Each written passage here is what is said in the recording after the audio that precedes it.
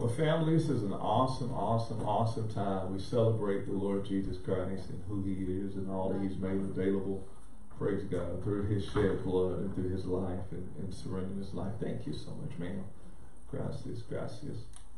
Awesome. You guys close your eyes. I got this. Got to get a little back to the board. Praise God. A little closer to the board. Praise God.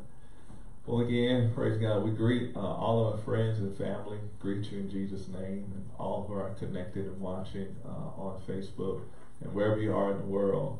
We just salute you and honor you in the name of Jesus Christ. Let us pray. Father, we just thank you for this time and this moment to Lord, to investigate your word and to, Lord God, to focus on your heart. Thank you for your guidance. Thank you for your insight and counsel. Thank you for the things that you desire to say and release, God, today. Thank you, Father, for the anointing, the help of the Holy Spirit, the word of God, the illumination that you would bring, the understanding that you would bring, God, that you take our minds and hearts, God, over into your world and your realm, that you take us deeper into the reality of the kingdom, God. We just thank you for the establishing of truth in the hearts of your people. And I just decree, Father, that every eye, God, will see what you desire to reveal. Every ear will hear. And in every heart, God, will be received with meekness, God, the engrafted word which is able to save our soul.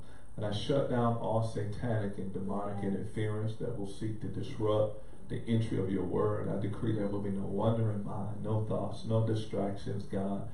Father, anything, a high thing that exalts itself against the knowledge of you, we cast down in advance in Jesus' name.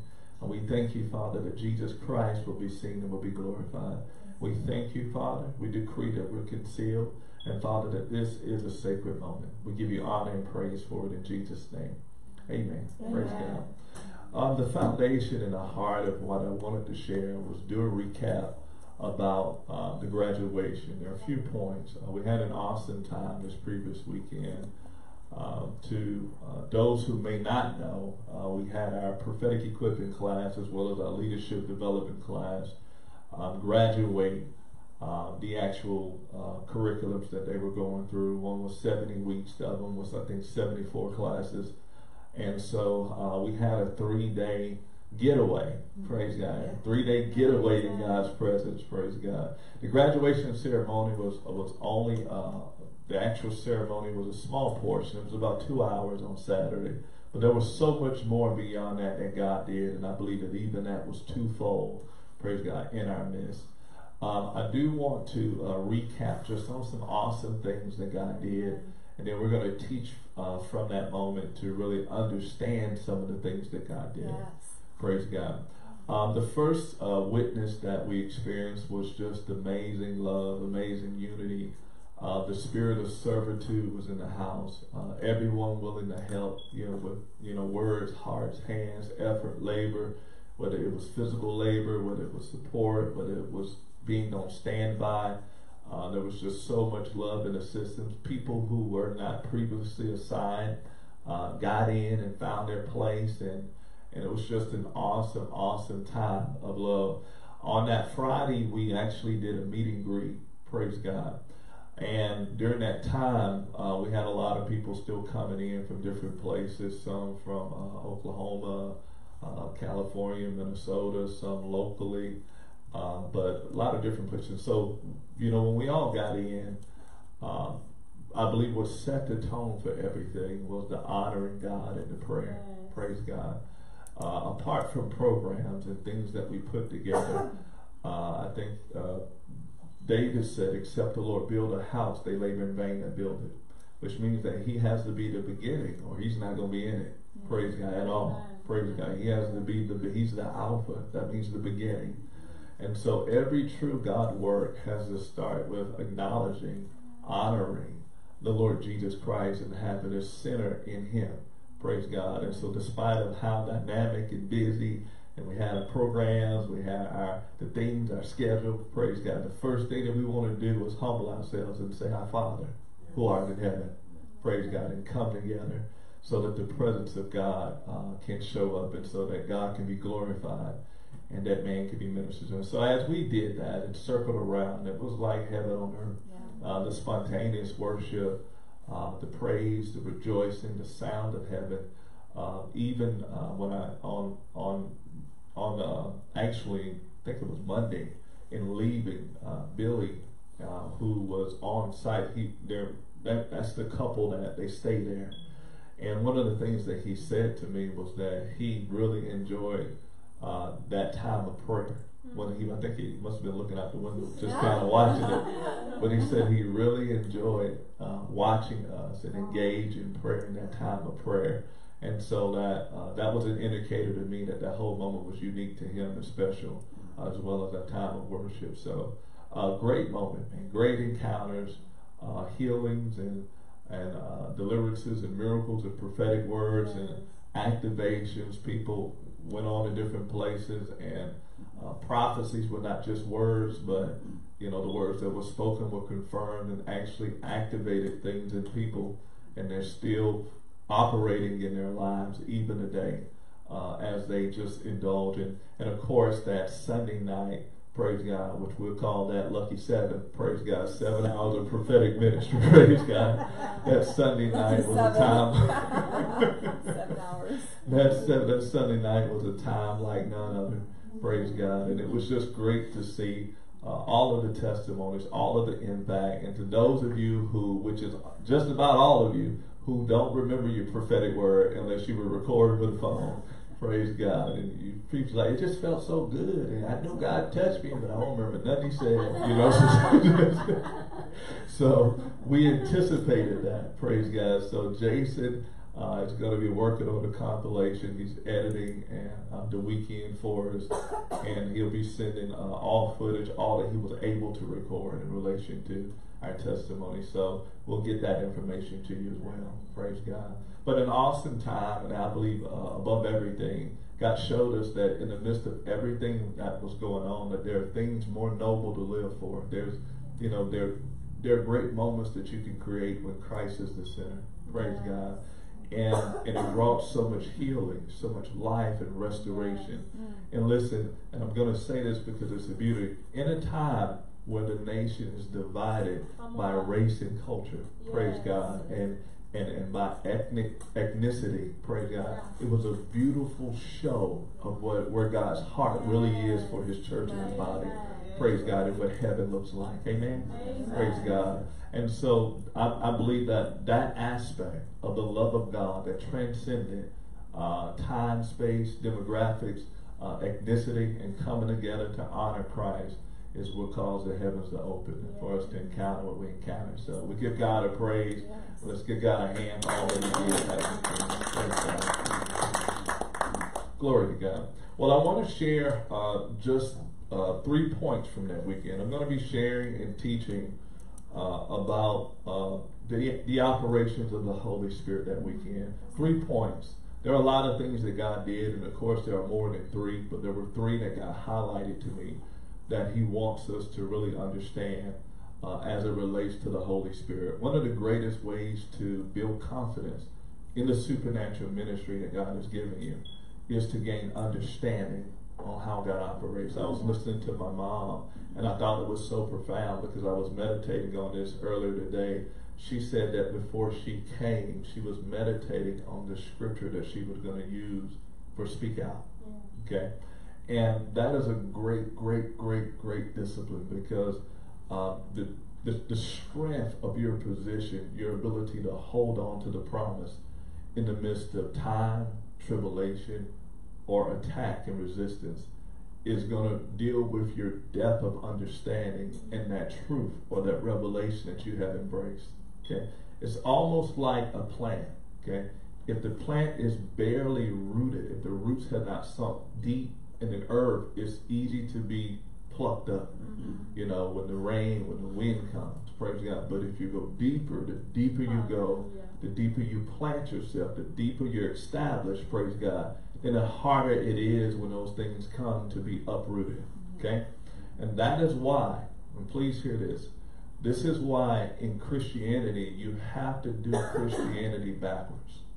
And what I mean by that, most people, if we can't break, if we're subject to the fear of man, And she was praying this early when it comes to appearance. You know, sometimes there's a temptation to appear what it not to be. And a person can invest on more so the show of instead of just taking the time to become. With a seed, it takes fruit downward, the prophet said, and it bears fruit upward. And that's what I mean by doing Christianity backwards. Okay, the first necessary stage of operation takes place out of the naked eye of the public, and that is in our devotional life and our secret life. Okay, and so there comes a time that you have to be okay with no one seeing you, no one knowing what's going on between you and God, and you have to learn how to invest down. Okay, down. Jesus had to go down into the heart of the earth for how many days? 3 days. The first process of life is down, out of the public eye. You know, nobody sees, nobody knows. There's no attention for me. There's no platform. There's no applause. Down. I go down. I go to the secret place, and I'm planning. I'm going down and I'm growing. See, and people who focus on going up or being out and being known and being seen before they go down, they're easily uprooted when the storm comes, because there's a process, there's a proper order to all true growth. Jesus said, except the corn of wheat fall into the ground and die, okay, it abides alone. But if it dies, it brings forth much fruit. And see, everything that takes place up under the ground can't be seen. You just got to wait for it. Yes. Okay? And that's how we're to order, you know, really our life. I'm really going that way, but anyway, let's move on back over here. Praise God.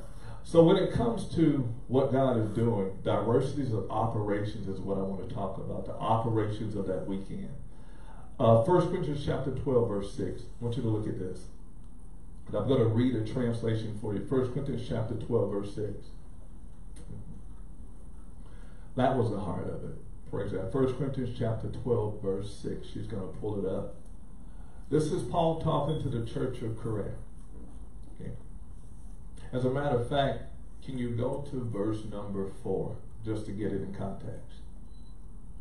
Thank you, thank you. Now he says there are diversities of gifts. I want you to see, because you're going to see the Father, the Son, and the Holy Spirit in this. This is why we call it the gifts of the what? Spirit. Because it is the Holy Spirit who is in control of the giftings. Okay? There are diversities of gifts, but the same Spirit. Okay? 9 gifts of the Spirit. Verse 5. There are differences of administrations. Administrations will be offices or functions, or what we will call callings. Okay, there are differences of administrations, but the same. Now that's Jesus. Okay, that's Jesus. If you shall believe in your heart the Lord Jesus and confess with your mouth that God has raised him from the dead, you shall be what? So when you think about the gifts of the Spirit, you have to have a firm relationship with the Holy Spirit. When it comes to your calling and identity, whoever you are in who? Christ Jesus.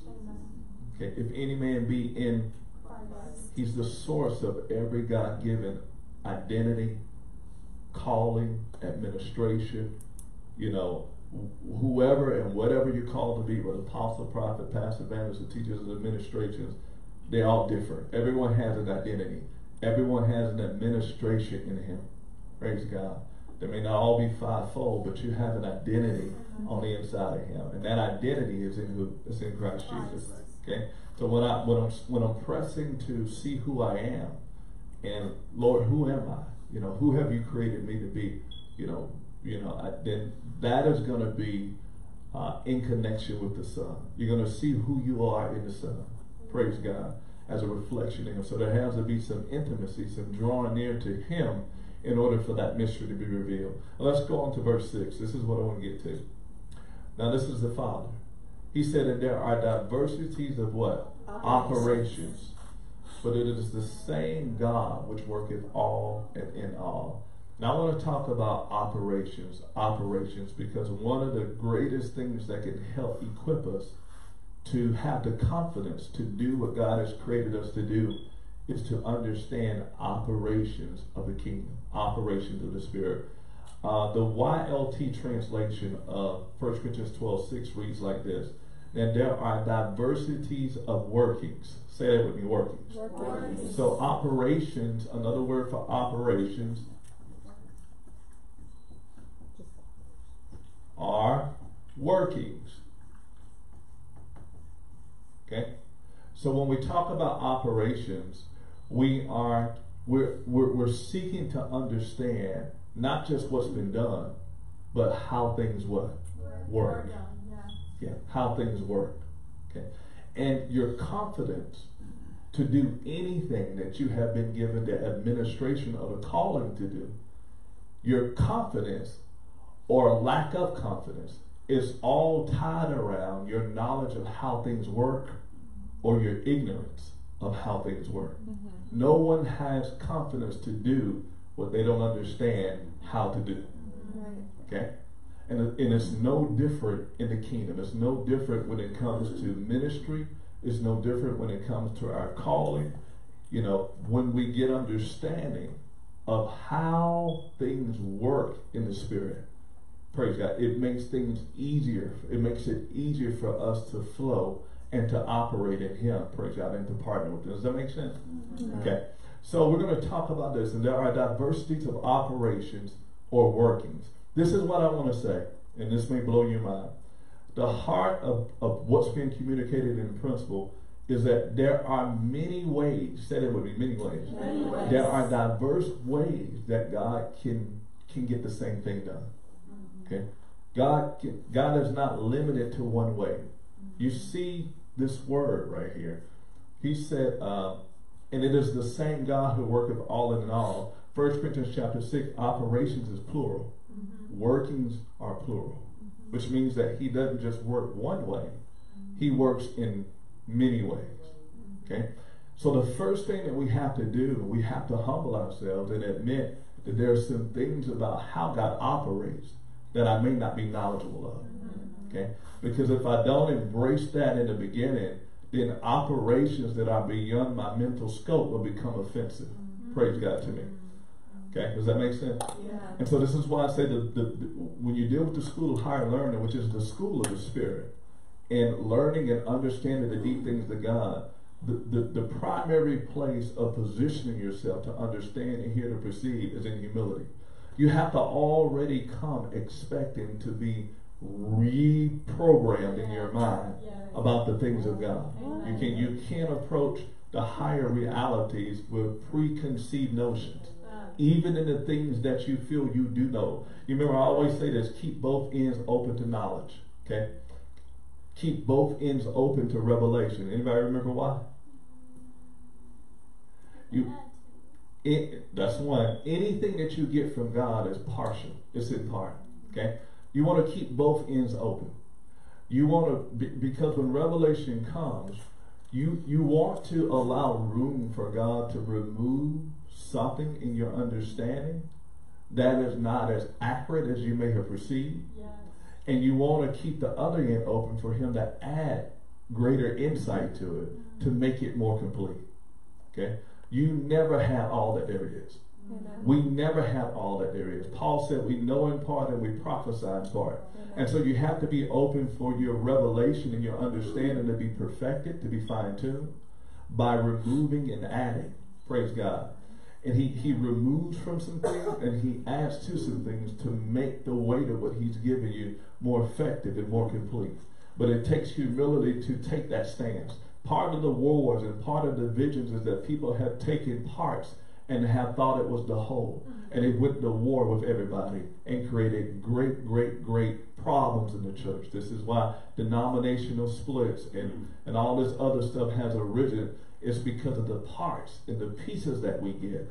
that people are saying, this is the whole, this is all that there is, this is the only way God can do these things, and this is how things work. Because this is my testimony, this is how God does things, praise God. Not realizing that God is a very big God, praise God. He is very manifold in his wisdom, diverse in his grace and in his workings, and he can get the same thing done in many ways, okay? And that is probably the heart of what you need to understand when it comes to operations. And if we can approach it with the heart and with the eye of a child, you can grow in so much wisdom, okay? Classic example, when it comes to salvation. Say that with me, salvation. There's so much fighting and doctrine over how to be saved and how to be born again. Praise God. Now we know, and this may shock you, I may go through these scriptures and just show you, and I just tell them to you. I don't want to go through all the scriptures. But do you know scripturally, there are about 3 different ways scripturally that men were born again? Okay. I just say 2, 1. They're about 3. First of all, we know that Jesus commanded them to baptize in the name of Jesus. Okay. Okay. For the remission of sins in the name of the Father, Son, and the Holy Spirit in order for salvation. And then we have Romans chapter 10, verse 9 and 10. We have Paul saying, if you confess with your mouth the Lord Jesus, that God is raised from the dead, you shall be saved. Now there are some that say, well, that's not sufficient. They say, well, that doesn't count, because Peter said you have to be baptized. But God told Paul the apostle, praise God, this. And where they miss it at is that they have reduced the working of God to one way. And instead of having the humility to understand that he can get the same thing done in diverse ways, praise God, we allow pride to rise up to make us think that we are smarter than the scriptures. Praise God. Paul, you're wrong. You know, oh, really? You know? And so rather than us realigning and adjusting in the way that we think, people hold on to their limited perspective, and it creates problems and division. I've seen men born again being baptized. I've seen men being born again of Romans 10, 9, and 10. I've seen people have powerful encounters with the Holy Spirit that were life transforming. Okay, now check this out. Okay, now we have in Acts chapter 10, when Peter went to the house of Cornelius, we had people that, matter of fact, his household was born again and baptized in the Holy Ghost as Peter preached the word. And they didn't get into the water to after. Okay? And at the end, he said, well, can any man forbid these to be baptized who have received the Holy Ghost as well as we? And so God supernaturally saved them and baptized them in the Holy Ghost as preaching was going forward. Diverse working. Somebody said working. And so we see Romans 10, 9, and 10. We see Jesus giving the apostles the commission. And then there's a unique scripture in 1 Corinthians chapter number 2 that probably would offend a lot of people. Paul said that Christ sent me not to baptize, but to preach the gospel. Now imagine that. What he was saying is that, you know, I'm after souls, but the anointing and the commission on my life, the revelation that Jesus gave me to get people saved, was to have them confess with their mouth the Lord Jesus, believe in their heart, and they will be saved. Okay? When it came to the 12 apostles, praise God, that walked with him, they were given a different commission to go forth baptizing in the name of the Lord Jesus Christ, in the name of the Father, the Son, and the Holy Spirit, praise God, for the remission of sins. Do you see that? Okay? The thing is that none of them are wrong. The Holy Spirit can move in any given way that God has ordained. Diverse workings. Different ways of operating. Okay? Now I want to show you this real quick. And this probably would really shock you. I want you to go to the book of John. And we're going to look at some people that were born again. Matter of fact, in the book of John,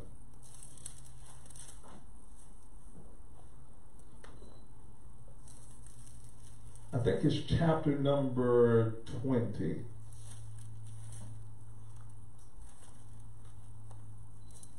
If I can get my iPad.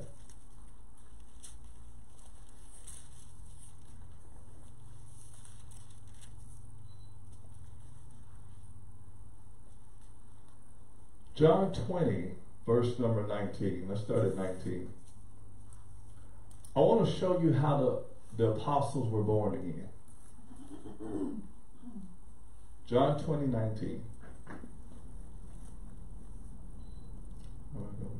Verse number, here we go. It says, then the same day at evening, being the first day of the week, when the doors were shut where the disciples were assembled for fear of the Jews, came Jesus and stood in the midst and said unto them, peace be unto you. This is after his resurrection. And when he had so said, he showed them his hands and his side. Then were his disciples glad when they saw the Lord. I want you to see this though. Then said Jesus unto them, peace be unto you. As my Father has sent me, even so I send you. Verse 22 is what you don't want to read too fast. Yeah.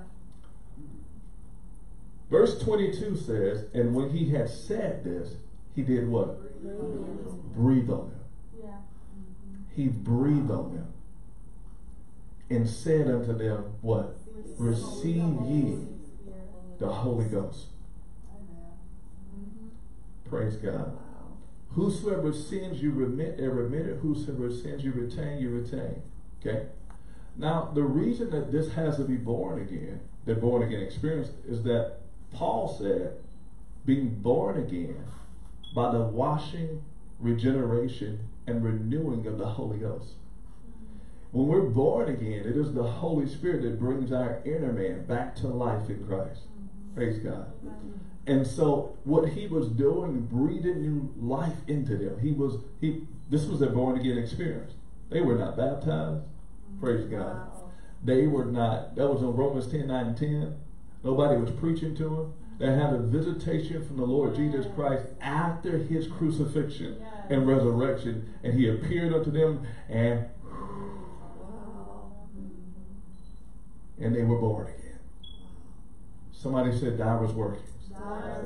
Okay, thy was working. That's what that is. They were born again. Whosoever sins you retain. What was the significance of this? Because it was the beginning of a new creation. You remember the first man, Adam, was breathed into by who? God in his nostrils, and he came alive as the first man, Adam. The last man, Adam, or the last Adam, which is Jesus Christ, what he did the same. What he was saying is that this is the beginning of a new race. This is the beginning of a new species of being. This is the beginning of a supernatural existence of creatures that are born in my likeness and in my image. This is the new creation coming alive. And just as God the Father started humanity by breathing into the nostrils, praise God, of Adam, Jesus Christ started his generation and started his people by breathing life into them as well, making them just like him in likeness and in his image. Praise God. Isn't that important? Praise God. That's powerful. Praise God. God is an awesome, awesome, awesome God. And so when we look at this, and we look at the fact that they were breathed into, praise God, Paul was on the road to Damascus with his encounter, praise God, and really got converted in a vision as Ananias led him by the hand. Cornelius' household, they were just listening to the word. With the 12 disciples, they baptized, and men were saved. With Paul, he preached the gospel, and men were born again. Okay? And there are so many different ways that God used to bring man unto Christ Jesus that are in the Word of God. And this is what we want to, listen, this is what you want to be open for, the workings of the Holy Spirit. Okay? Don't get stuck. Praise God. Always have the humility to see what is. And if it's not apparent, say, God, teach me. Show me more. Open my eyes. Help me understand. I know that there is more here and more to this. Amen. Praise God. It's not saying that what you have is not enough, but sometimes we're in that Apollos situation. Praise God. And when it came to Apollos in the book of Acts, they saw him preaching the gospel, Priscilla and Aquila. Yeah. And he was preaching the gospel, but the Bible says that they came to him and showed him how to preach the gospel more excellently. In other words, he was lacking in his understanding somewhere, and they helped him add to it to increase his preaching. We can always be added to our understanding. That's what I'm saying. It doesn't mean that what we have is not good. It doesn't mean that what we have is not true, but it's never all that there is. Praise God. And we have to have that ability. And if we can bear that in heart and mind, then we can grow in learning the operations of the Holy Spirit and not be offended by his workings. And this is how the religious spirit became so religious, and this is why they accused Jesus of casting out demons by the power of Beelzebub. This is why they came against him, because he worked and operated with God in ways that they were unfamiliar with. He healed on the Sabbath. He let his disciples go to the cornfield and eat corn on the Sabbath. His disciples weren't even fasting. They came, they said, well, why not your disciples fasting? He said, can the children of the bridegroom fast as long as he is present? Praise God. And so he totally revolutionized the way that they did the Mosaic faith. Praise God. They were not familiar with those things. And it was offensive to them to humble themselves and learn more. But there was one man that was being pricked to the heart. Praise God. Master, we know that thou art a teacher that comes from God. But no man can do these things that you do except God be with him. I call him Nick at Night. Praise God. That's Nick at Night. Praise God. Remember Nickelodeon? Praise God. You see how that Nick at Night? Nicodemus came to Jesus by night, the scripture said. Praise God. He was discreet. Praise God. And on the low. Praise God. I said, man. Praise God. But I wanted to share that with you to break ground. I'm just going to hit 3 points real quick about this weekend to establish the importance of operations. Praise God. Number one, this is what I want to talk about. Why did healings and miracles take place during the baptism? Okay. And this is what I want to pinpoint, because there were people that were healed, there were people that were delivered, people that were set free. But don't you want to know why that happened during that time? How does that happen? How and why? Okay. Why did it happen that time? Why didn't it happen the first time you were baptized? Okay. Why didn't it happen in some of the other places, but it happened there in that weekend at Zion? Okay. See, these are the things that you can't be afraid to ask, because this is the understanding that's necessary for you to be who God has created you to be and to do what God has called for you to do. It's time to come out of the shallow. Praise God. Questions are the way to wisdom. Praise God. Never be ashamed and afraid to ask, because these are the things that we need to know and things that we really want to know. Okay, so the reason for the healings and miracles during the baptism had everything to do with honoring the death, the burial, and the resurrection of the Lord Jesus Christ. Okay, one of the things that we did differently that sometimes people don't do is they don't teach the significance of the baptism. Okay? And you may not have understood the importance, but the reason that this is so important is because all miracles, signs and wonders, healings, all of these things happen by the Holy Spirit. But the Holy Spirit does not honor anything that doesn't bear witness to the Son. Okay? He only speaks what he hears Jesus speak, and he only confirms the testimony of Jesus Christ. So whenever Jesus Christ is not the center, he's not the heart, he's not the focus of things, then miracles, signs, and wonders become limited or absolute altogether. Wherever he is truly honored, he is truly lifted up, wherever he is truly taught in reverence, and focus and attention and faith is directed toward him, and the hearts of the people are hungry in expectation, then that gives the Holy Spirit a right to confirm his reality to us in his ministry by healings, deliverances, signs, and wonders. That's how it works. Okay? And this is why we have to be dead, because I always say, he's not going to look good and we look good at the same time. Somebody's got to take the back burner. Either we're going to exalt him or we're going to be exalted. Okay? But if we exalt ourselves, it is at the expense of healing, deliverance, signs, and wonders, and God manifesting His power. Praise God. And so what we did is that we put the focus and the emphasis on Jesus. We cracked the Bibles open, and we went to Romans chapter 6. And we began to teach about baptism, about being baptized in Him. Now, you may not remember this, but I'll explain to you what really happened. When we got to the part of about being immersed in Him, that is when everything shifted. That is when the anointing, the presence of God, the glory of God rested upon people. That is when people begin to weep and the scales begin to fall off. That was the point of revelation. Praise God. That was a point. Jason said, "Do that illustration again." So I said, "Do that." I remember that. Praise God. And it was a key, you guys. See, here's the thing. We think to be effective, we got to be new or deep, or we have to have some far-fetched revelation. Praise God. But John said that, I'm not preaching to you a new message. I'm preaching to you the same thing that you've heard from the beginning. The same thing that you have heard from the beginning.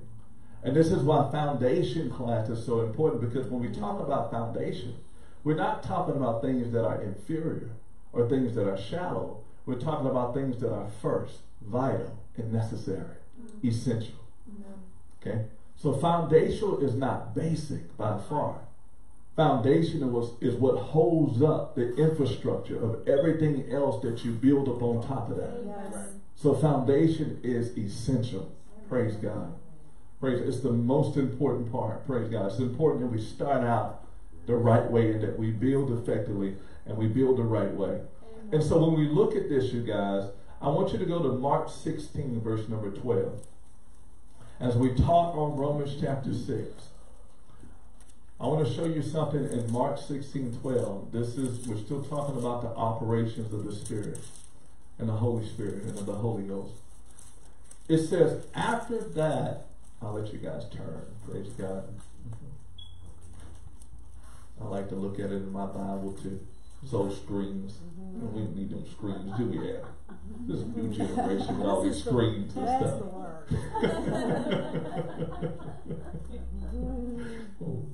Praise God. All right. 1 Corinthians chapter 16, Mark 16:12. He says, after that he appeared in another form. This is after his resurrection. To two of them as they walked and went into the country. 13. And they went and told it to the rest, but they did not believe them either. Later he appeared to the 11 as they sat at meat. And I want you to see this. And he rebuked their unbelief and hardness of heart. And they're right there after his resurrection. Okay. Verse 15. And he said unto them, go ye into all the world and preach the gospel to every creature. One more verse. And he who believes and is baptized will be saved, but he who believes not will be damned. Now I want you to, I want to stop right here, because you gotta see what's going on. He's already resurrected. Now he's popping up, alive, hanging out with them, appearing unto them in different forms and teaching them about the kingdom. Now with them, the Bible says he upbraided them of their unbelief and hardness of heart. And so even after seeing him alive, after witnessing him being crucified, witnessing the miracles, they still had areas of unbelief and hardness of heart that he had to remove from them. Once he completely did that work, he told them to go forth and to tell others, praise God, that he has risen. But here's the thing. They already knew that he had risen because he was right there before them. They couldn't deny it. But still, they did not know that, how they needed to know it, even though he was right before them. So he had to remove unbelief and hardness of heart. And my point for saying it is that you say you believe, but there are greater levels of even believing in that which you believe. Yes. Okay? And that was the thing with them. He was before them, but their faith was not to the place where they were seeing him in the right light that will produce miracles, signs, and wonders when they went and told the story. So the Lord was saying, I got to get everything out of you. All of this fear, all of these lies, all of this double-mindedness, all of this unsurety out of you before I send you forth, praise God, to preach the gospel. Okay? And so what happens is that he went on and he said, he who believes and is baptized shall be saved, he that believes not shall be damned. And these signs shall follow them that what? Believe. Well, what are we talking about believing in? That he is truly alive, that he is truly risen, and that he truly has all power. One of the significant points during our time and our stay is when people got the revelation that if I'm in him, I'm in him. And there is no sickness in him. There is no sin in him. There is no oppression in him. There is no darkness. There is no curse in him. There's no brokenness. And if I'm being baptized into him, that means that stuff has to leave me, because I'm leaving my old man behind and I'm coming up as a new creature. And so those types of understanding, when that awakened in the heart and people's faith began to expect from God and to expect newness of life during the baptism, that is what set the tone for the Holy Spirit to administer what each and every person needed. Okay? But it all points back to properly presenting Jesus and the gospel in a way that helps people understand what's really going on and what they're really doing and what they're really putting their faith in. Praise God. But so let's go to verse 17, one verse. He went on to say, and these signs will follow those who believe. And so when those things don't happen, it all points back to how we believe about him. Okay? It all points back to how we believe about him. Will it happen or will it not happen still points back to a lack of faith in him and how we perceive him. Come out on the water. Lord, if it be you, bid me come. He came. But then he got distracted and he sunk. It all, Jesus grabbed him. Why did you doubt? Okay? And so what happens is, listen, the greatest revelation that you can have is the revelation of Jesus Christ and who he is. Really seeing that Revelation 1:18 in the right light. Okay? I am he who liveth and was dead, and behold, I'm alive forevermore. And then he amen himself. And then he said, amen. I have the keys of death and of hell. Because he did. You go back and read the scripture, he amen himself. Praise God. He's like, I don't care. Y'all don't agree. This is good. Amen. You got to agree with me. He said, amen himself. Put it in the Revelation 1:18. Praise God. And I just think, I am he who lived and was dead. And behold, I'm alive forevermore. Amen. And I have the keys of Hades and of death. Praise God. Yeah, praise God. When we look at this, you guys, that's not a one-time thing. That is a daily progressive yielding, stripping of veils, stripping of flesh, stripping of mindsets and perspectives. When the scripture says we go from glory to glory, listen, it's not talking about you really becoming more glorious each and every day. It's talking about you being stripped daily to see him more clearly as he is. Removing the foreskins of the flesh that Paul called out. See, sometimes there are layers of darkness. There are layers of mindsets. There are layers of things on the inside that must be uprooted out of us. Okay? And so when we talk about from glory to glory, we're talking about seeing Christ. It's not that he's changing. It's not that he's been transformed, because he's glorified. Amen. It's just that daily as we grow, a large aspect of growth is the stripping away of ourselves to see him more as he is. The more we empty, the more he feels. The more we die, the more he lives. Praise God. Again, the more we empty, the more he feels. the more we die to self, the more he lives in us. Praise God. And so you will see the glory of God break forth in a direct, proportionate degree of your surrender. Our revelation of Jesus Christ is matching our level of surrender to him. Okay? And as we surrender more and relinquish more, he lives more within us. And his life is made manifest in us and through us. Praise God. And you say, well, I think I'm pretty good. You know, and you know, well, I don't know what I'm supposed to look like. I don't know what. Well, just look at him. He's the author and the finisher. Yeah. And when I look at Jesus, yeah, and as much as people say, well, you did a great job, and Christ is in you, and you're this, and you're that, and you're that. When I look at him, there's still so much. So there's way more that I want. I want to look like him even more. I hadn't made it. Praise God. I still see areas that of him that I want. I want more of his ways and more of his nature in certain areas and more of his character. Amen. Praise God. I'm never done. Praise God. Amen. I got to see him more clearly. Praise God. And that's my focus. If you can do that, you guys, you will find that the glory of God will break through. And then when you go forth to minister, you will minister from a place of conviction.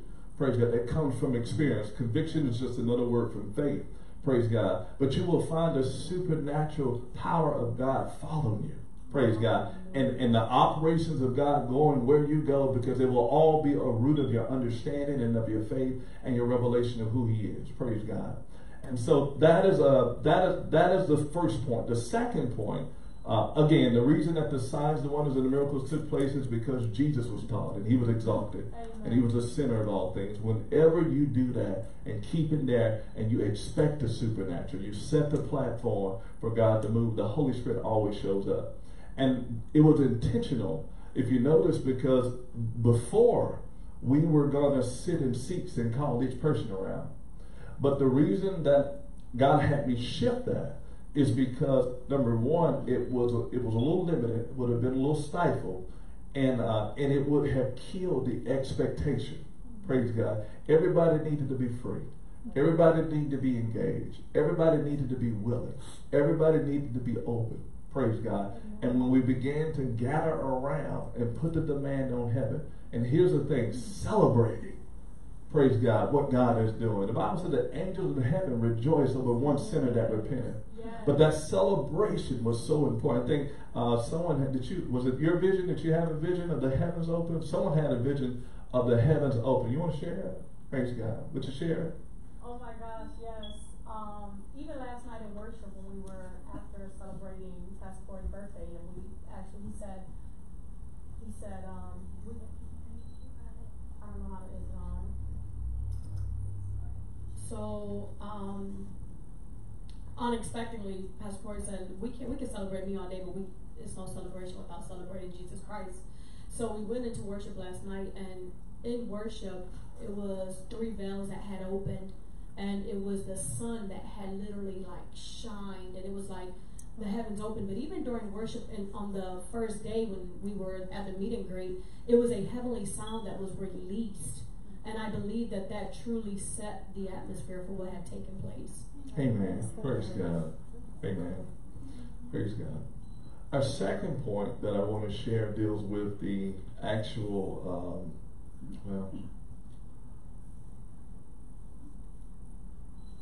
the actual prophetic ministry. Okay, I want to talk about the prophetic ministry real quick. On that Sunday night, as ministry went forth, we all know that it took place for quite some time. There were a lot of people that were spoken to about the sea of grace, and there were other people that just began to be activated in dreams and visions. Tasha had a very powerful dream, and I thought was significant a few days ago, where she was given a helmet that allowed her to see, praise God, into a whole totally different reality that was being given to her as a gift as well. So it's evident that God was opening up things. But as you guys were up there watching, or well, probably you were watching as Apostle Dale Jackson and I were ministering, praise God. you probably wanted to know what's going on. You know, how do they do that? How does that work? You know, how does the operation of that actually take place? Okay, because at the end of the day, understanding again how it works and how an operation takes place is key to gaining confidence and also experience and also being able to discern what's for you and what's not for you. So I just want to take the time to explain what was going on during that time, primarily with me. The ministry was coming from just a sea of grace, you know. The more you yield, and you know, if you scripturally, you find the aspect of a seer first written about in the life of Samuel. Praise God. And just making it real short and brief, it is those who see revelation that comes from God through the faculty of their eyes. Praise God, their spiritual eyes, visual perception. Praise God, along that line.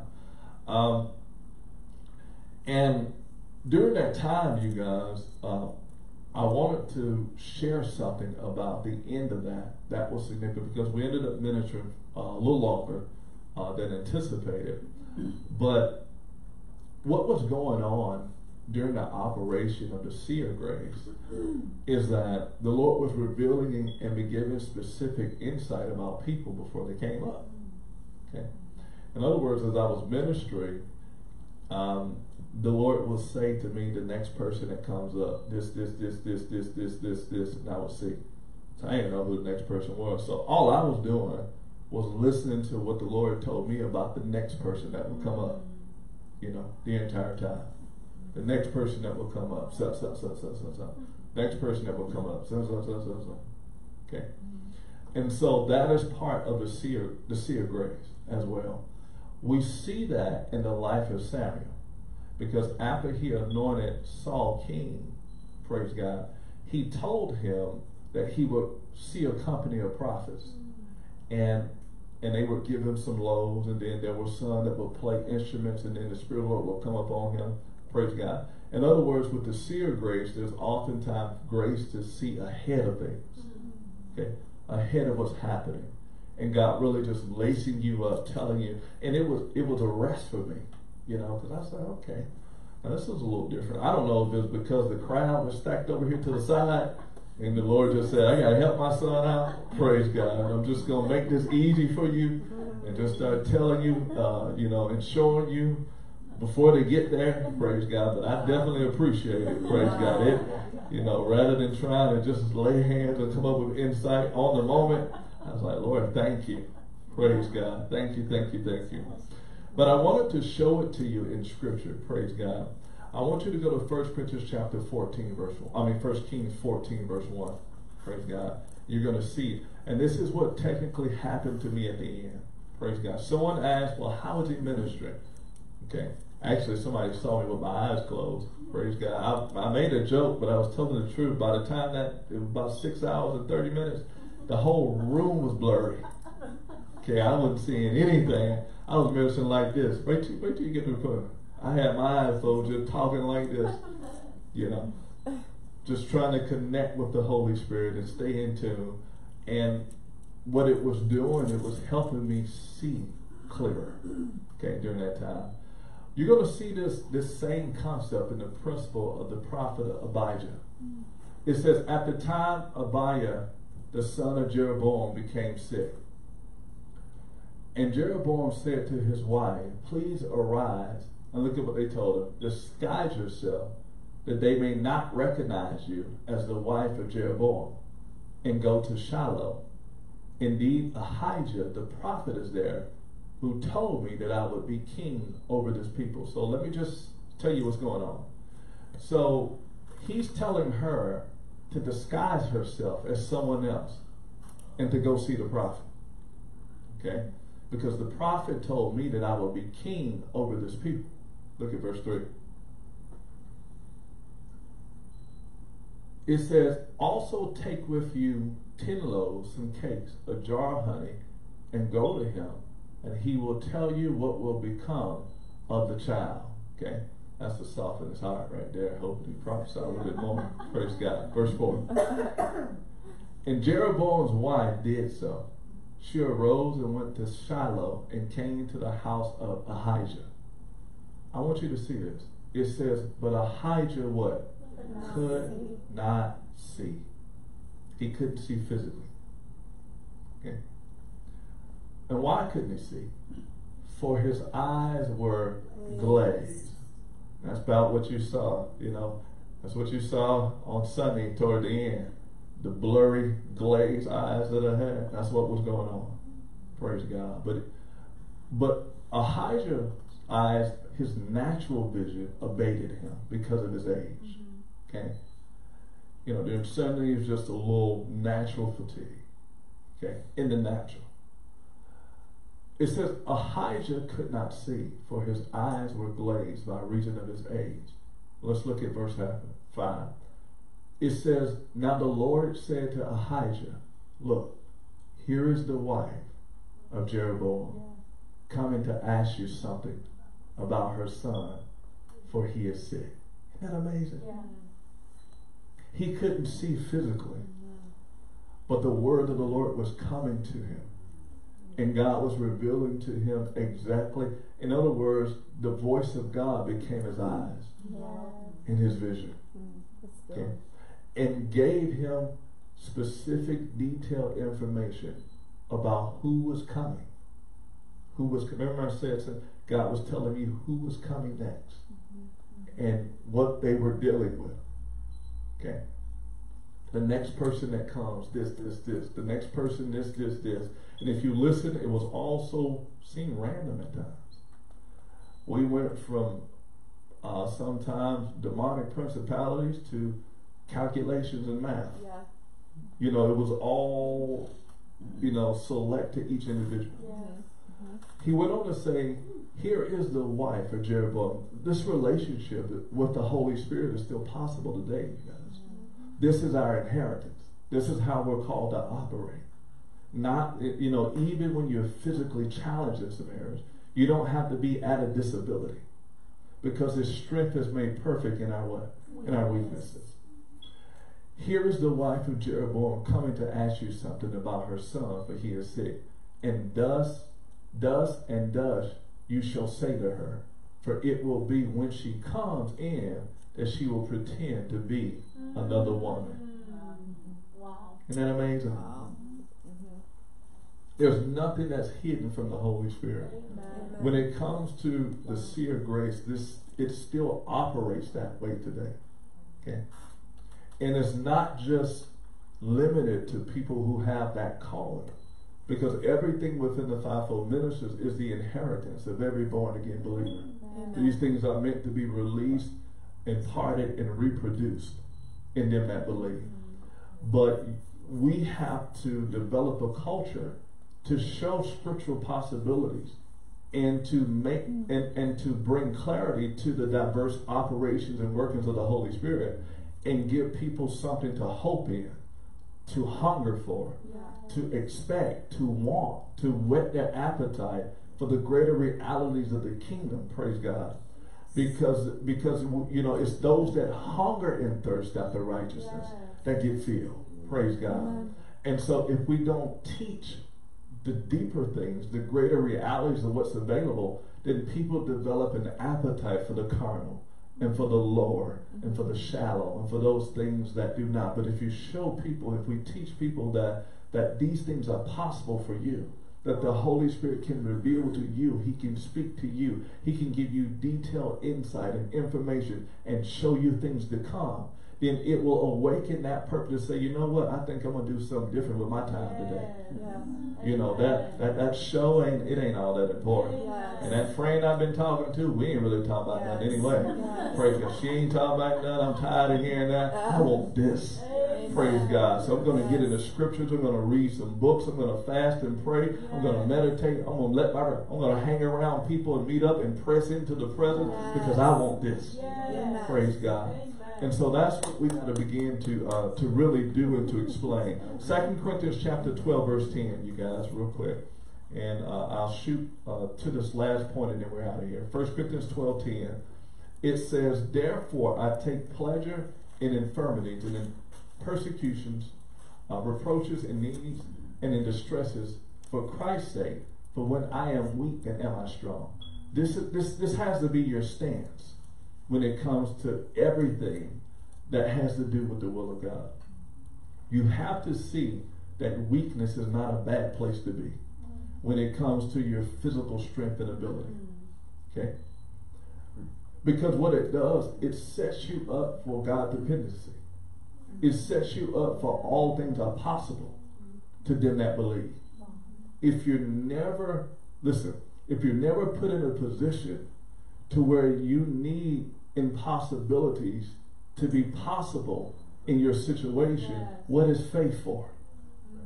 Okay? If everything could be accomplished in our own strength, and if we could do things, praise God, without having to pull from his strength to accomplish them, then he's not necessary. Now, scripturally, the Bible is clear that he is our sufficiency. Praise God. And so we shouldn't freak out when things seem beyond us. Listen, the only reason that you become overwhelmed is because you try to push the mountain or climb over the mountain instead of speaking to the mountain. In other words, it becomes too much when you try to do God things and God missions and God wills in your own strength and ability. You got to learn how to yield, how to partner, and how to surrender. Praise God, to the greater one who's on the inside. And what happens is, when there is human weakness, he brings divine strength, aid, and assistance. That's what was going on. I don't have the ability in me to minister 7 hours prophetic. I don't. I was depending and pulling each and every moment from the strength of God and from the strength of the Holy Spirit.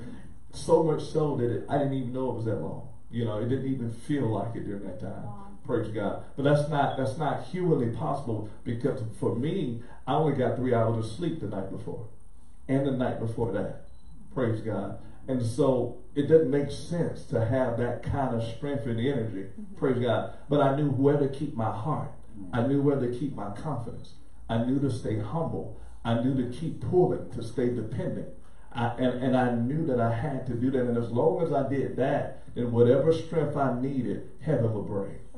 Praise God. And that is the key. Praise God. I didn't allow a weak place to freak me out. Praise God. Or to cause me to try to do things in my own strength. And that is the thing. Praise God. Paul said in the book of Acts, he said, Paul, my grace is sufficient for you. For my strength is made perfect in your weakness. Praise God. Stop being ashamed of your weaknesses and of your limitations. And stop trying to bring more strength. We try to exert more strength out of me. More strength out of it. But no, just release your faith. Connect with him. God strengthen me. God empower me. God fill me. Praise God. God rides in me. Praise God. God strengthen me in this area, God. Lord, empower me. Give me the grace. Give me the anointing. Give me the words, God. Give me the wisdom. Give me the ability, God. Give me everything I need at this moment, God, to be successful and to be more than a conqueror. Praise God, during this moment. Praise God. I wanted to share that. That is a key as well. Praise God. When you feel like you're not, he is. Always remember. When you feel like you're not, he is. Last point, praise God, we're going to deal with Michelle's prophecy. This is an operation of the Spirit as well. Now, this is important because this deals with Zion as a whole, the ministry of deliverance, but also, I believe, the culture that God is raising up as it relates to dreaded champions here, praise God, in Zion. Dreaded champions is not just a cute catchphrase. It was actually a revelation that I received in a dream at the Cater Work release. And God was telling me, he said, you're going to raise up dreaded champions. I didn't, and then he began to show me a visual of who the dreaded champions were. The spirit, the nature, the character, the anointing that they would carry, their focus, that they would be fearless. They would storm the gates of hell. They would tear down darkness. They were not defensive. They were offensive. They were like David's mighty man, praise God, who went in war in 2 Chronicles, praise God. And so he said, you will raise up dreaded champions. I'd never heard of that term and heard of that name. Yeah. There are a lot of prophecies that come forth about messengers of power, nameless, faceless ones, and Joel's army. So there are a lot of prophetic, but God said that as it relates to me, that I'm responsible for helping to raise up dreaded champions, praise God, in his son. And so I went and found the scripture, praise God, I did research and went and got Bibles and concordances and translators and said, God, help me understand this dreaded champion thing. And what I found was Jeremiah chapter 20, verse 11. Praise God. Jeremiah chapter 20, verse 11. This is where the foundation of that comes from. Praise God. Do you have the NASB? Praise God. If not, I will read it. I will read it. I will read it. If you have the NASB translation, it will be great. Praise God. Okay. NASB says, but the Lord is with me as a dread champion. Therefore my persecutors will stumble and not prevail. They will utterly be ashamed because they have failed with an everlasting disgrace. It will not be forgotten. What was significant on that last night is that her prophecy dealt with that and dealt with the storming of the gates of hell and the storming of the power, tearing down the power of darkness, demonic principalities. And I do not believe that it was limited to her, but I do believe that that night was significant as a forerunner, and God was showing Zion what he wanted them to do, and Zion who he wanted Zion to be. Not as in me. We heard that the graduation was twofold. It was a natural graduation as well as a spiritual promotion as well. Praise God. And I believe that you guys are beginning to walk in that. I'm seeing newness of life everywhere. Praise God, in everyone. New grace, new strength, new elegance, new operations of God. Praise God. New confidence, wholeness, a greater wholeness and consistency. Praise God, when it comes to life. But what began to happen when it came to her being ministered to, there were prophecies and there was a word given about demonic warfare and being able to prevail against it and being graced by God to subdue it and to conquer it. Okay. Well, I'm going to share briefly what's happened, and this operation of the Spirit is very, very, very important because it takes the limitations off. So, when they went back, and I used a lot of discretion, but there was a particular person that began to struggle and they began to fight, and they were going through some demonic oppression, and they asked for help in a room at about 2:30 in the room that she was in.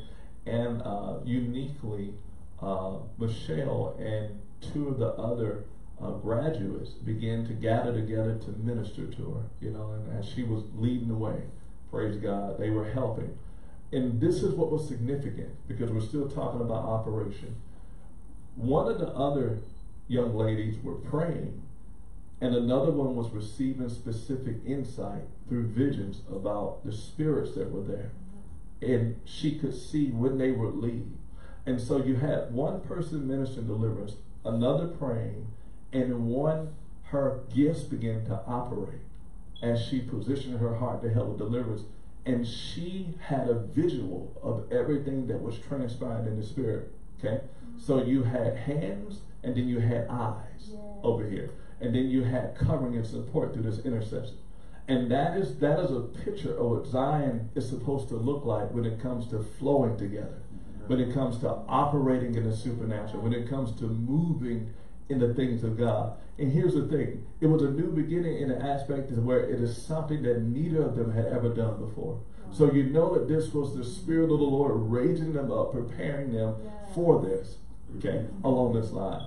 But as they moved forth and began to move in the area of the supernatural and minister deliverance, I even talked to the person myself and, just kind of gave me a little insight. It shows you this. God is so serious about you guys being equipped. Okay? Because he allowed it to happen at a time when I was not around physically. And the reason that God did that is because he's saying it's time. It's time. You know enough. You've been taught enough.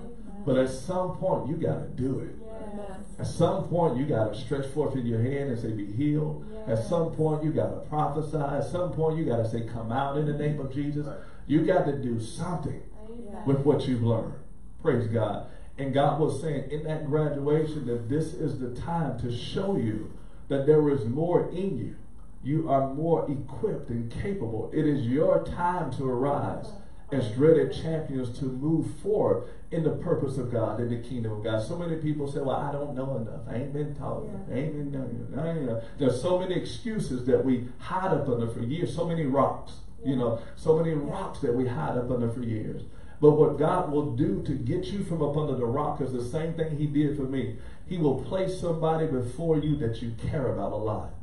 Praise God. And when you see them in oppression, it's like your child. If you see your child in danger, no matter what they're in and what's going on, you're going to get there. You're going to try to do whatever is necessary. If you're weak, you're going to get bold. If you're sleepy, you're going to wake up. Praise God. If it doesn't matter who's in the way, if they're a teacher, principal, president, or whoever, you let your baby be in danger, you're going to rise up and you're going to be there. Praise God. Kiana can tell you, how many parents you had showed up at school, praise God, over some stuff? Praise God.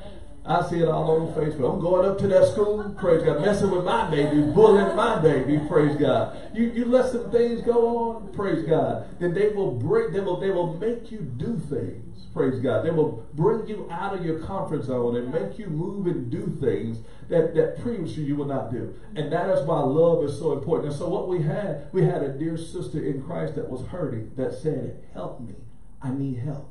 Yes. Okay. And so at that point, forget about what I had been taught. Forget about what I hadn't learned. There's no time to be afraid. My sister is hurting. Amen. She's in distress. Okay. I have to do something. Okay. I have to do something. Okay. Love will tell you that listen, the love of Christ will tell you that you can do everything but nothing. Mm-hmm. Love won't let you sit still. Come on. Won't let you just sit still. It won't let you say, oh well. Won't let you say, I don't know, or I'm not equipped. No, when the pain is deep enough, when the cry, when the agony, when the hurt is deep enough, and you got the love of God in you, you're going to rise up to the plate in ways that you've never risen up before. Praise God. Because of what's at stake and because of what's on the other side. And that's what God was showing, the prevailing and the provoking of the love. Okay? Operations. So they're in there and casting out demons, casting out devils at 2 or 3 in the morning. Actually, it's about 3:30 a.m. When others were sound asleep, the graduates were in full-blown deliverance. This alliance had been formed. You're seeing visions. You're covering. You're commanding because our sisters in there. Here's the thing.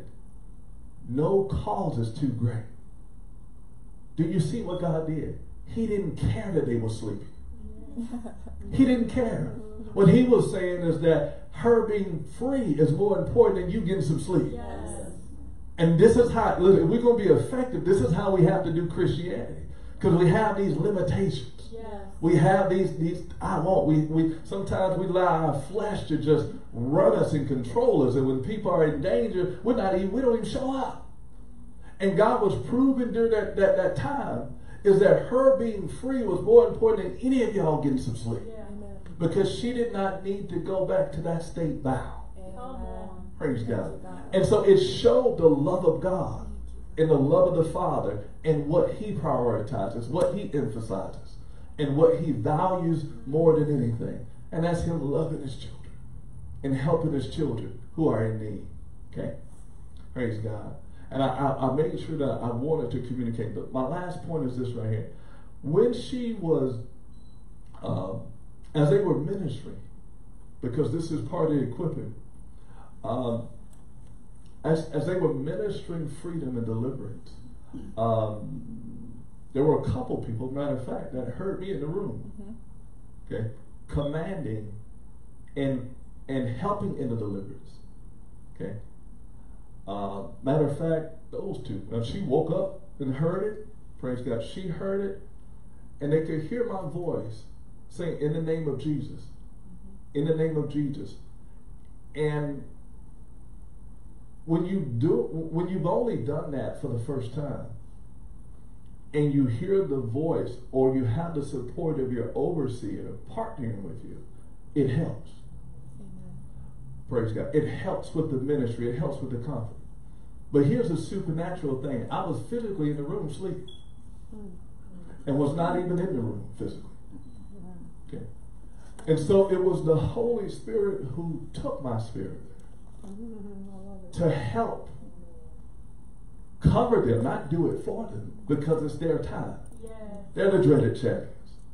Yes. But to cover and to assist as they move forth in the power of God to do what God had placed in them before the foundation of the world. You can't make this up. Amen. Praise God. Now, here's the other side of the story. So when I talked to the person that was delivered, she said that when she was going through it in dark, and it was going through it, that the spirit was attacking her, but she kept saying, Lord, I want my dad. Lord, I want my dad. Some spiritual father. And she cried out, Dad, I need help. Okay? That is how God took my spirit over there to assist and to help. Okay? There's only one other time that's happened, and that was with Debbie, who was dying out in Hazel Green. And she looked up to heaven and she said, God, if Corey is real, if he's really a man of God, tell him I need help. I need prayer. And she was kind of rolling on the floor out in the trailer, had lost service. And she said that she screamed my name and she said, Corey, I need help. Help me. Well, I was asleep in prison and came out of my body and traveled there. And I saw her physically for the first time. And I saw her on the floor and I picked her up and put her on the bed and began to pray for healing over her. But as I prayed for healing, a demon reached his hand through her and pushed my hand off of her. And at that point, I began to command the spirits to come out of her. And when I commanded them to come out, an angel would pull a demon out of her and throw it out the window. I command another one to come out. An angel would grab it and throw it out. And it was a download of so much revelation about what she was thinking, what she went through, her heart, everything. It was just a download of revelation. And when the experience ended, because I knew it was literal, I immediately called Rhonda, called her sister. And I said, this happened to Debbie. Tell her this, and this. And don't go back to this. Because God has set her free from this. And upon that, that's exactly what happened.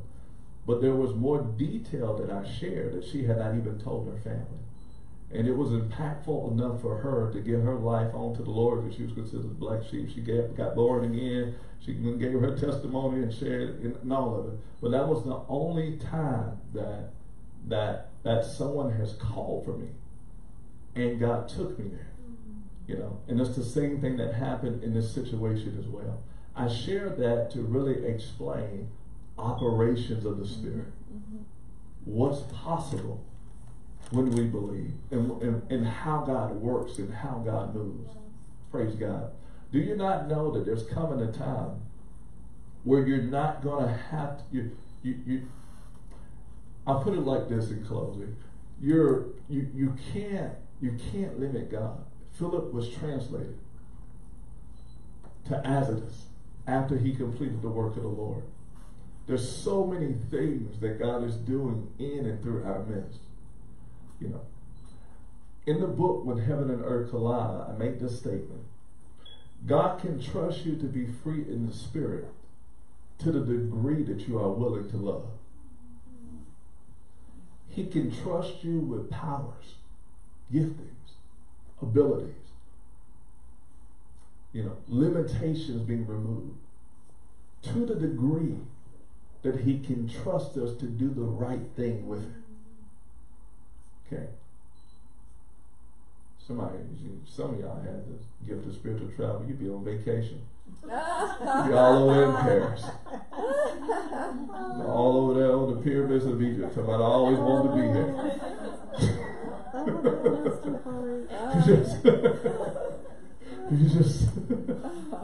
God's got to make sure we have the heart to do the right thing with what he's given us. Okay? So again, thank you for your time. I just wanted to hit diversity of operations, miracles, signs, and wonders, Christ Center, praise God. The sea of grace, praise God, happens, and you'll begin to see and receive revelation like that. His strength is made perfect in your weakness. Believe in the Holy Spirit to show you things to come. He will. He will. He will. And when it comes to deliverance and casting out demons, moving in the Spirit, realize that there is no sacrifice that's too great. And I believe that those things are going to begin to happen in a lot of us. Just going to ask that you stand as we close out in prayer. Praise God. Father, we thank you for this time and this moment in your presence, God. And we thank you for what you did this weekend, God. We thank you for the operations of your Spirit, God. One of the things that you shared with us today, God, was the importance of being open, God, to realize that there's always more to understand, to see. I want to pray right now, Father, that, Father, whatever area you have stirred in the hearts of your people, in the area of hunger, expectation, God, thirst, possibilities, God. Some are saying, I see how this goes. I understand how it goes. I want to pray right now, Father, that you would pour in wisdom, knowledge, revelation, and understanding. Father, I just ask, God, that in all of these three areas, wonders, miracles, and signs, I just decree, Father, that your children will rise. I thank you that the activity of heaven will follow them. I thank you that as they preach and teach your word, as you said in Mark 16, that the Lord worked with them, confirming the word with signs following. I thank you for the confirming of your word, God, amongst your children, God. The spontaneous move, breakthrough and breakout of heaven, God, in a way that no man gets the glory, God. But no man, Father God, your word says no flesh can glory in your presence anyway. Paul said that I determined to know nothing among them except Jesus Christ and him crucified. And I was with you in weakness and fear and much trembling. That your faith would not stand in the wisdom of man, but in the power of God. We thank you, Father, for the purity of the gospel, of the resurrected Christ, God. We thank you that as we believe, as we preach, as we decree, and as we move in faith, in obedience, that he will stretch forth his hand to heal, set free and deliver, God, as he has done, God, and has never stopped doing. We thank you, Holy Spirit, for your working and for your ministry, God. Father, I also pray for those who were hungry about the revelation. They were listening to the story of Ahiah, and they say, Lord, I want that type of relationship. I want God to speak to me and to tell me about things and about people and about what's to come and to let me know what truly is, God. But I just ask for that degree of friendship to be extended in Jesus' name. Father, that you would be a revealer of secrets to your people, God. Let this seer grace and this seer anointing, God, increase in your people, God. That many people may be helped and be ministered to, God. Because as his wife was sick, God, and as he was sick, God, in Jesus' name, there are many people today who are sick, who need a word from you, God. They need help and they need ministry, God. I say, Father, make it happen. Open the eyes of your people, God. Father, we are a visual people. You've given us dreams and visions, God. Father, for our day and for our generation, God. So let this grace increase, God. And also, Father God, raise up your dreaded champions, God, in Jesus' name. We thank you for teaching and equipping in the area of deliverance, God. We thank you for team ministry, God. You're merging gifts, God. Bring the gifts together, God, so that, Father, men and women and children of God will flow together, God, in the supernatural to set man free in Jesus' name. Show us the importance of each other, God, and how we seek, God, and how you bring in, God, how one can chase 1,000, God, but two can chase 10,000, God, and 3, God, it only multiplies, God, 1,000,000, God, in Jesus' name. And so, Father, we thank you, Father, for the harmonization of gifts and calling, God, in Jesus' name. I just pray, Father, that you will continue to build the confidence of your dreaded champions, God, that they will move forth in areas of power and deliverance, God. We thank you, Father, according to your word, Father, that souls will be saved and captives will be set free. We give you praise, honor, and glory for these things. In Jesus' name, we thank you and pray. Amen. Praise God. Amen. Well, that concludes, family, our Sunday, praise God, Sunday encounter. We thank you guys for joining us. God bless you guys. Remember, November 3rd, foundational class will start. So you guys be prepared. We love you. Y'all have an awesome, awesome remainder of the day. Praise God in Jesus' name.